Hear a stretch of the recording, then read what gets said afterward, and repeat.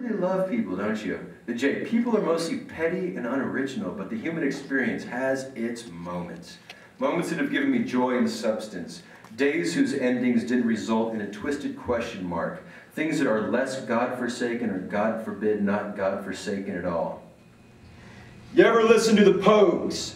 Shane McGowan. You ever sat in a pub and listened to the Pogues with a single malt in front of you on a Sunday afternoon? You ever took a day off, went to the Museum of Modern Art, smoked a joint, and got lost in a Gauguin? You ever read Howl at 4 o'clock in the morning when the rest of the world was dead asleep and you were all that you possessed? You ever finish a novel, then went down the street to Taco Bell and treated yourself to 3 bean burritos, a tostada, and a strawberry little bucket dessert, then walked over to the park and had your own picnic? You ever been completely anonymous in a strange town and felt clear and clean of everything?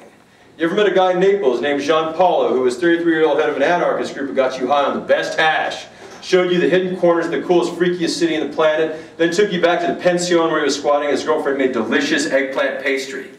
You ever been through a dark time that seemed like it would never end, and then went out for a walk late at night and remembered what it was to be strong and free?